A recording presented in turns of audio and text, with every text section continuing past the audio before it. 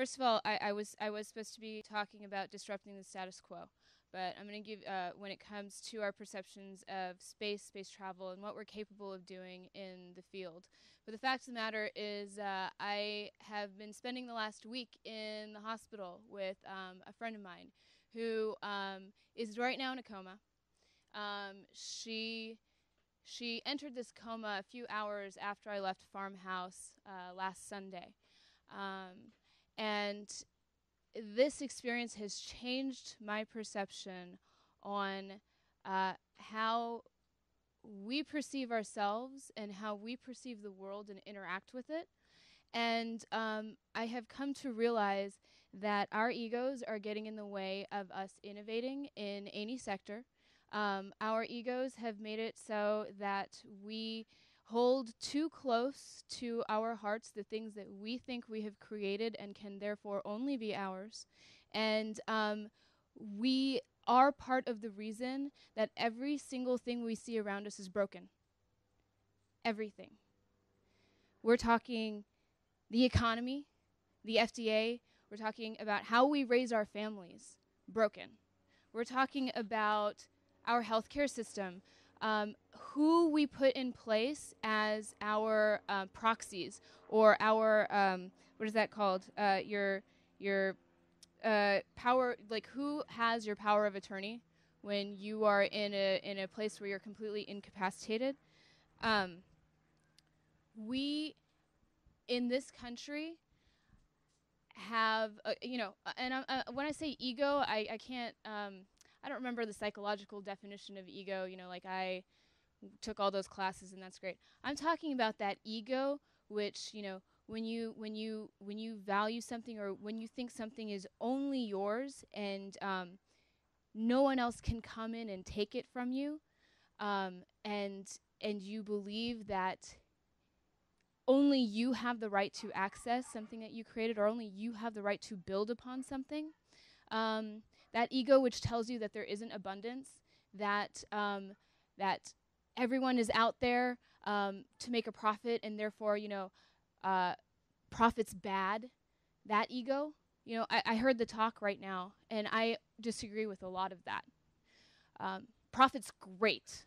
Profit's awesome. Because if you aren't turning a profit, if you're not creating value in this system, you're essentially trying to break down other things, but not put anything in place to take its place. If you're breaking the system down, we're just running around willy-nilly with no, what's the word? Structure. And I'm not saying that structure has to be mandated. We can create that structure. And we need to realize that our egos, our collective egos, are actually getting in the way of empowering ourselves to go forth and create value. You're all engineers, I think, right? Pretty much software engineers? How many of you have something like a dream that every fiber of your being wishes that you could do that? Like for me, every fiber of my being wished I could go into space. Like ever since I was a little kid, and unfortunately John Bender isn't here right now, but I went to high school with John Bender in Tucson, Arizona, and he works here at Farmhouse. And I think he probably came to my house to work on little projects and stuff, whatever. And I had above my bed a picture of Andromeda Galaxy. And since I was 12 or 13, I was like, I'm going to go to space one day. It's going to be really, really awesome. But I never became an engineer. I never took any classes that would make me a contender to become an astronaut. I'm not in the Air Force, nothing to that degree. But I have worked on my dream since I was that age in a different way. And that different way is taking all the things that I see that are broken around me, the financial institution, the financial industry, healthcare, privatized, government instituted space programs, and am attempting to revamp and rebuild them in ways that they're structurally sound and that anyone can participate. Who has a dream that they have had since they were young that encompasses every fiber of their being?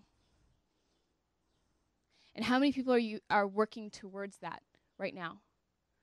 Diligently, yeah? That's you guys, some of you guys are smiling when you're like, yeah, I'm working on it. I have to say that every day I wake up and I'm like, oh my fucking God, I cannot believe like I'm as close to the space community as I am right now, because it's pretty amazing. Let's talk about this idea of what I heard in the last talk. How many of you guys have heard of Bitcoin? That's kind of awesome. You guys are a little bit of a different kind of group. Usually I come into, like cocktail parties and stuff, and people are like, what do you do? And I'm like, I disrupt things. And that doesn't really resonate very well with people. Okay, I'll tell you a little story. Barring, the whole like disrupt healthcare and all that, Bitcoin was really, really awesome. I ended up working with a team of people. If you know Bitcoin, you might know TradeHill. We told TradeHill that we wanted to create a product for them. 3 people, I was one of them, created a startup called, which was a mobile-to-mobile payment system. It was called Bitcoin.com because we got enough funding to actually buy the domain, and we were amazing. We were really, really great. We, pitched to some amazing people. They're called the Founders Fund. They loved us, and they asked us to pivot our platform to incorporate all currencies. So we're talking about exchanging euro and transacting in yuan and like divvying up sheep. Like we could actually pay for ice cream bars in sheep because we just geolocated the data. And no. And we created an amazing system that was brought down in part by the Occupy movement. We created value, really awesome value that could have gone forth and been a platform for when the possibility that this economy might tank in the next couple of years in some way. We created a platform by which people were used to transacting, hopefully would become used to transacting in things other than the US dollar. And if, in fact, the economy did collapse, then they would be able to use the financial systems that were already in place in other countries, other fiat money, or, people have value in gold, or if they have chickens, they have value in chickens, or whatever it is. We put that system in place, and we were brought down, by the current financial system, which we were battling against. We found it to be broken, which is why we created the platform to begin with. But we could not. Our hands were tied completely behind our backs because Occupy movement decided that they wanted us to become their martyrs. And so, because they wanted our system so bad because we were working outside of the current financial system, that we got to the point where the FBI was a-comin' knockin', and I would have spent 5 years in jail. And the idea is, do I want to go down as a martyr and spend 5 years in jail for a movement that I somewhat believe in, but, would like to work outside and create solutions for all the problems that they see? Do I want to become that martyr, or do I want to go create solutions?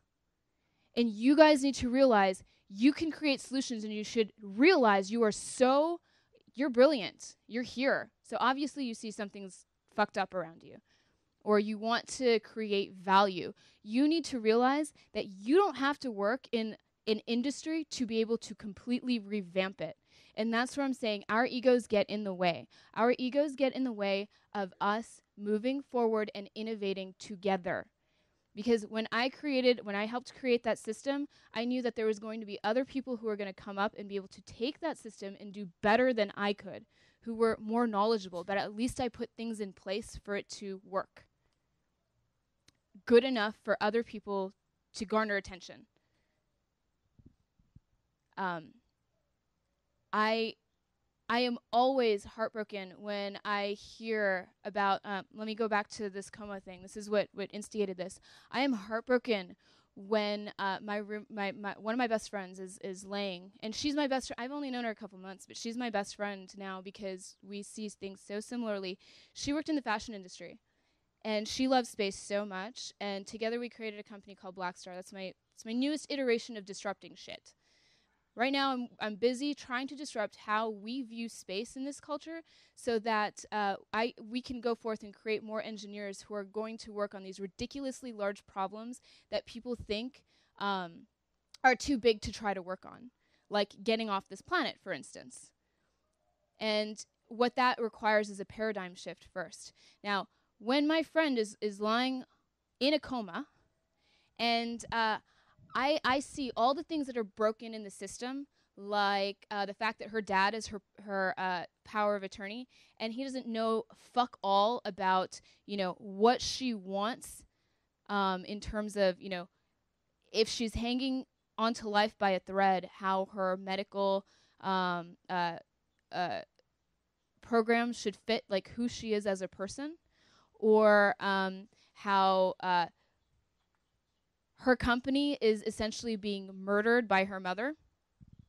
And when I realized that there's people around who can fix that, like myself, or make sure that she retains the care that she deserves or that she wants, and I can't do anything about it because my hands are tied behind my back because I'm not her power of attorney, I'm not her proxy. I want to bring down that system, but I'm not going to bring down that system until I have something in place to do it.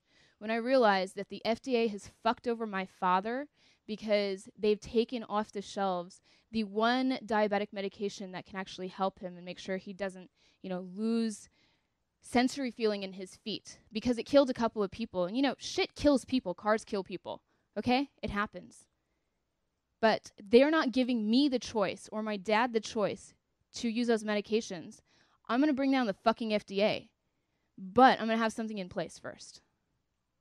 You don't bring down systems without having something in place to take its place. It's better. That's better. Because otherwise you're just leaving everyone with their heads cut off and running around. If you have the capability, or if you have a vision and you see something needs to be fixed, then fix it, please. There's tons that needs to be fixed. But please don't run around thinking that breaking systems is the only way that you're going to get your voice heard. Because the fact of the matter is, if you want your voice heard, go create value. And software engineers are the future. You guys can iterate, create quickly, do it, fail 1,000,000 times, and create again. But I just want to leave you with the fact that, please, if you see something broken, realize you have the power to fix it. Nothing's too big. And if anyone tells you you're crazy, smack them in the face and tell them it's from me.